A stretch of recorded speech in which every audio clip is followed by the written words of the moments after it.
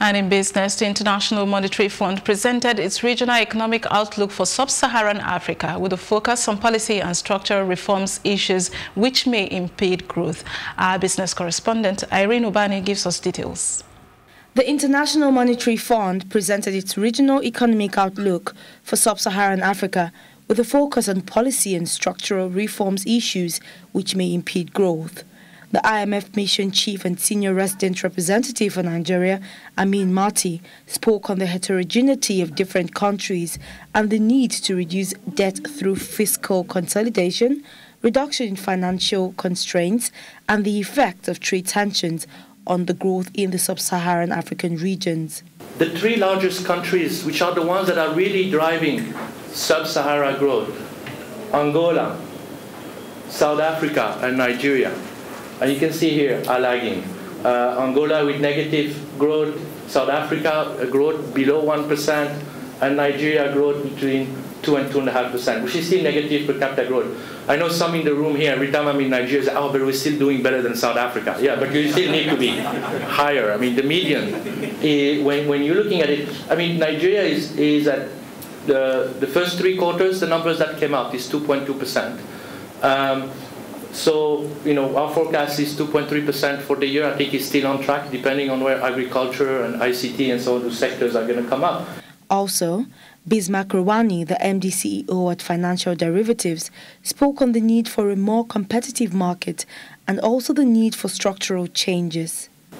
For liquidity management, Nigerian individuals, corporates and others are not allowed to buy automobiles because automobiles are for liquidity management actually. So that means that since that decision, interest rates have effectively come down by about 300 to 400 basis points. So that's good in terms of if that can be transmitted into lending, and lending can be transmitted into activities that will bring growth. But if not, the marginal propensity to save, because savings is a function of interest, all right? So when the marginal propensity to save actually declines, the marginal propensity to consume increases because it's consumption plus savings that gives you a total income.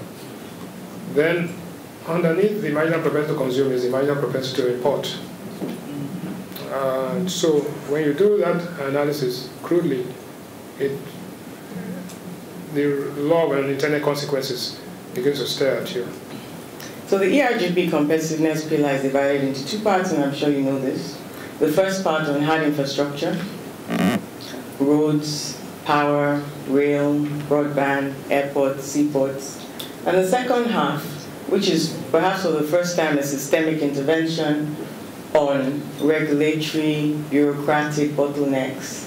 We focus on reduction of cost and time, and we focus on making sure that there's more transparency and information in the system. Nigeria is one of only 18 countries that has a subnational doing business report.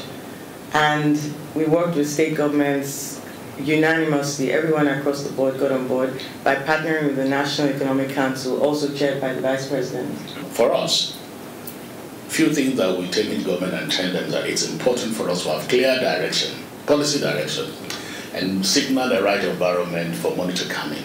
And we're seeing those are doing well in the sub-region. Usually when I'm being present this, I know for course he wants us to look at the entire sub-region, but then always because we're Nigerians, we look at Nigeria. But if you look at what Ghana is doing, what Ethiopia is doing, the question is that they are not doing anything that is not in the economic text, and how do we get ourselves doing it? So it's about awareness, it's about knowing the urgency of the time and the need to do something. And so for us, key priority is let's deal with macroeconomic stability. Let's continue to try and see what we can do to improve the business environment. And I've challenged my friend and said, there are some low-hanging fruits in this ease of doing business thing that we're doing. Now we need to deal with the big issues. Customs, since I was young, we were talking about single window. And we moved from Ascoda, single window, we're still there. What do we need to do around that? People talk about power being a problem in Nigeria. Yeah, it's a power, but then if we pay the right prices, the power will come. For Plus TV Africa, Irene Ubani.